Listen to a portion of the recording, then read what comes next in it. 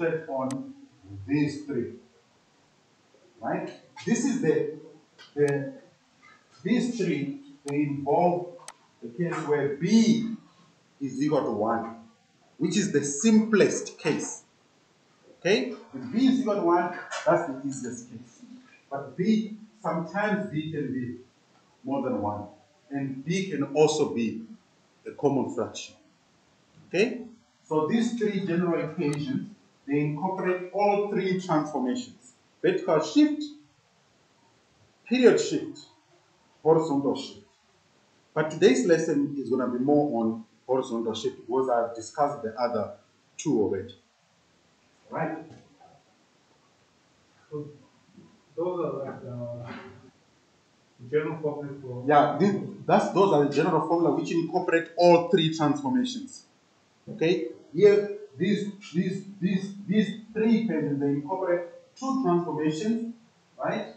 It will mainly two transformations. Actually, it's one, because when B is equal to 1, it's only one transformation.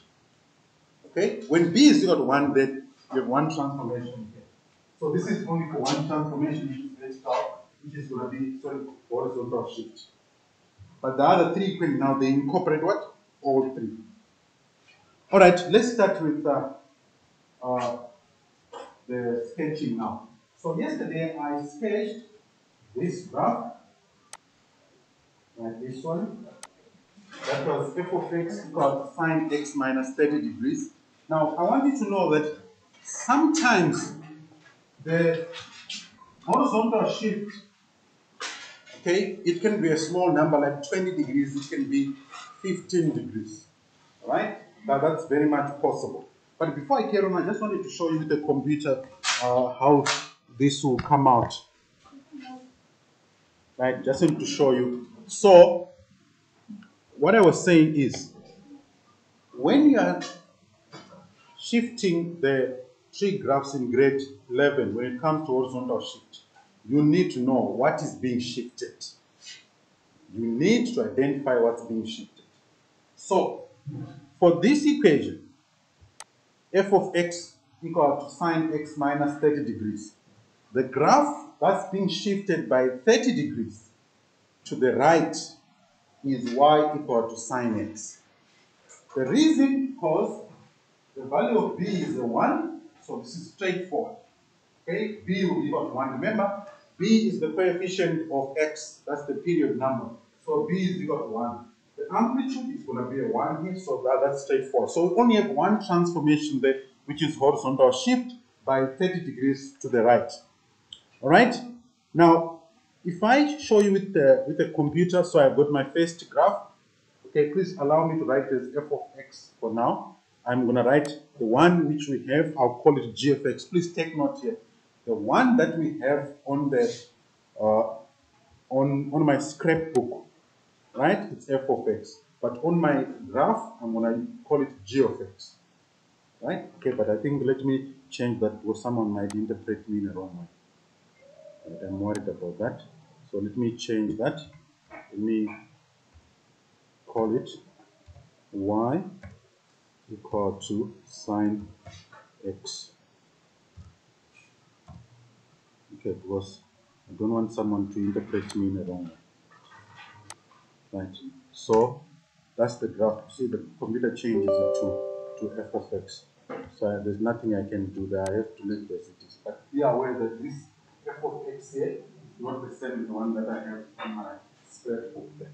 So I'm going to call the one which we have there, I'll call it g of x. Right? So that will be sine, right, open bracket, x. Then I'll put my degree sign. Right, we are only moving it by 30 degrees. I want you to see the difference.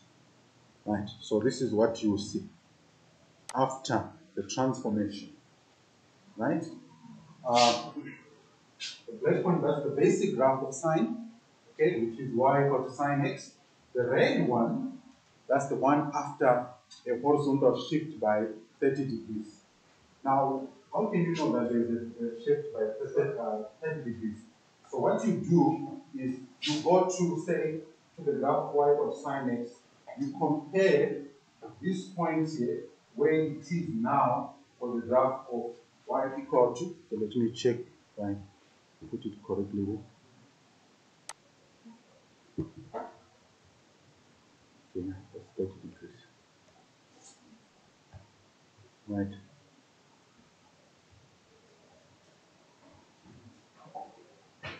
Okay, so the red one, that's the one for y equal to sine, sine x minus 30 degrees. Right. Now, if you look at it carefully, let me just.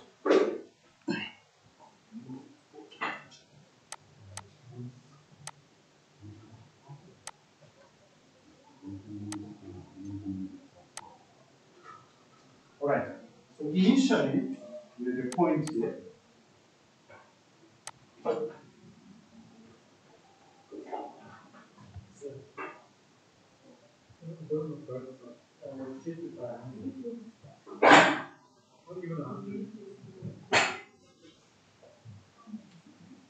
Okay, we've got 0 degrees here. Yeah, it doesn't look right. Why?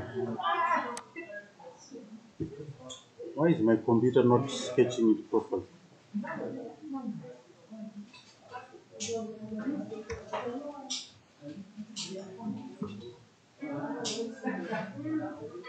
Okay, let me start afresh here. Right, I'm sure you can see that the horizontal shift now, this is how you can see it. If you look at this point here, it has moved 30 degrees to that point, right? So here y was equal to 0, but now y is equal to a half, which is what I also have here, right? Y initially, I'm talking about y for the original basic graph, y equal to sine x. It was at y equal to 0. I'm sure you can see it here. After the horizontal shift to the right by 30 degrees, the point, you see the point it was somewhere here, it has moved to this point by 30 degrees. But the y value remains what? The same. It doesn't change. Yes. So why does the graph shift to the right when you subtracting the opposite of what? Okay. It has to do with, you see, if you do a table of values, right? If you do a table of values, right? If you do a table, but like the one that unfortunately yesterday I made a mistake, but when you do a table of values, we are saying x is being subtracted. So you are subtracting 30 degrees from x, right? Now, the basic idea, it has to do with where is the new graph going to be. If the new graph, as compared to the basic graph, if the basic graph is going to be to the left of it, then it means there is a leg, right? Because of that leg now, when I say leg, I'm referring to LAG. Okay, it means the original graph is now behind the new graph. Therefore, that's considered as negative. Then the new graph after, the new graph after the transformation is to the right. That's also considered as what? As transformation or horizontal shift to the right. So either you can consider in terms of the basic graph or the new graph after transformation. Let's say if the green one was to the left, right, and the original one was to the right, then it becomes what? Positive. Right. So this negative here, you don't have to interpret it in terms of subtracting the 30 degrees from x. No. It has to do with movement in terms of position. Where is the original graph? Is it to the left or to the right of the original one? Right? So here our original one is y equal to sine x, but after transforming it by 30 degrees horizontally, okay, the new one now will end up being on the right hand side. Therefore, since the original is on the left, then we consider that as a minus. It's more like it's lagging behind. So if I add, the good thing is I can add a third one here.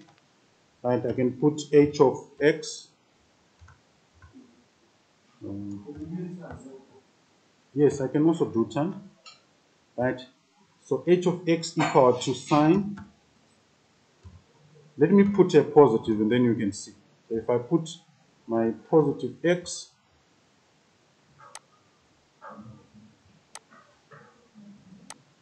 right, let's put a plus 30. Then I have to put the degree sign.